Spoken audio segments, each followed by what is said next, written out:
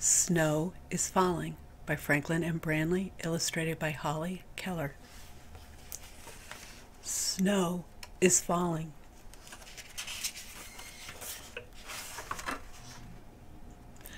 Night has come and snow is falling. It falls without a sound. Look at the streetlights. You can see snow falling in front of it. The snow may fall all night. The snow may fall all day. The snow gets deeper and deeper. The lawn is white, the trees are white, and so are the roofs of houses. Everything is covered. Everything is white. Everything is quiet and cold.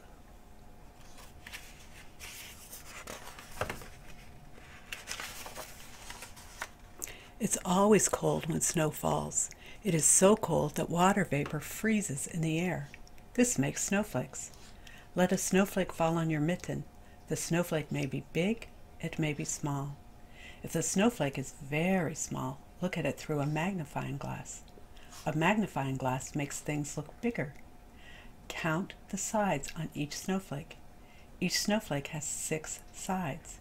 Each snowflake is different, but each one has 6 sides.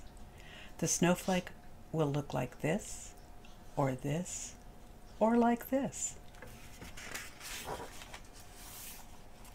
Sometimes snow is wet and sticky. When you walk in wet, sticky snow, you splash and slip and slide. Sometimes snow is light, dry, and fluffy. Walking through light snow is fun. You can kick it into the air. You can scoop up a big shovelful of light, dry snow.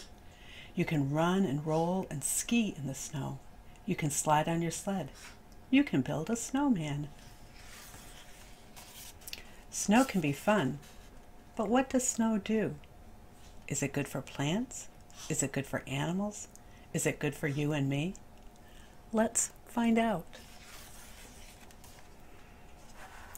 Snow covers plants that must stay in the ground all winter. The snow is like a blanket. Because the plants are covered, wind, ice, and cold cannot hurt them. Plants that are covered with snow can live through the cold winter. Snow is good for plants. Snow is good for many animals too. Worms and mice, moles and chipmunks stay under the ground all winter. The blanket of snow keeps the wind and cold from the animals. Snow helps to keep them warm.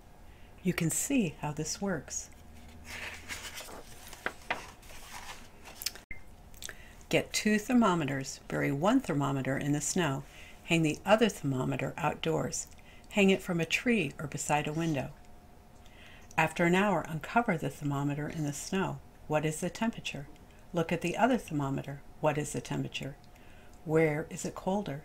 Snow protects many plants and animals from the wind and cold.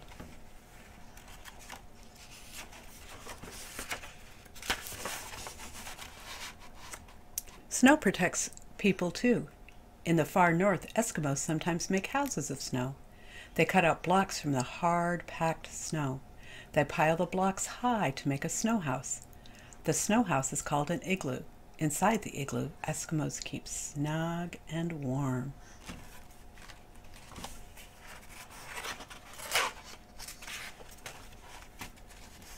Snow is good in other ways. Melted snow gives us water for our wells, our streams, and our rivers.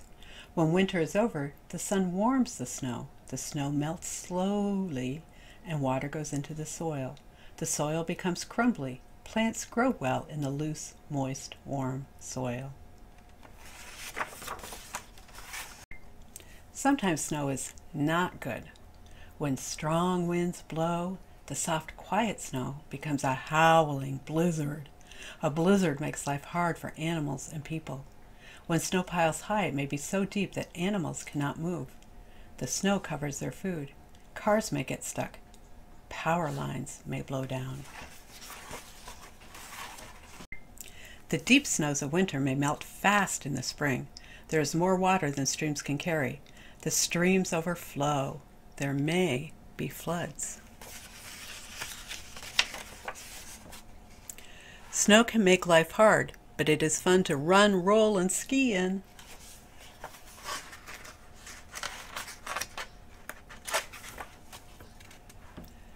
Snow gives us water for wells, streams, and rivers. Snow is good for plants and animals. Snow is good for people, too. It is good for you and me.